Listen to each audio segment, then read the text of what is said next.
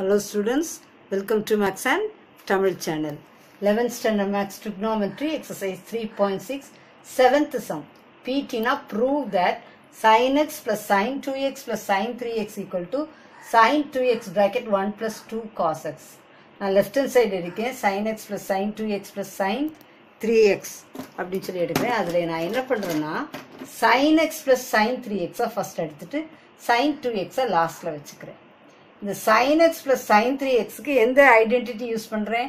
sin c plus sin d equal to 2 sin c plus d by 2 cos c minus d by 2.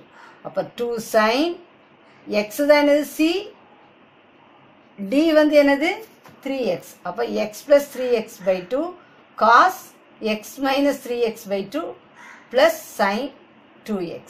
இப்போ 2 sin 1x plus 3x 4x by 2 cos 1x minus 3x minus 2x by 2 plus sin 2x. Okay, இங்கே 2 2s are 4, இங்கே 2 2s are 2 2 cancel ஆயிடுச்சு.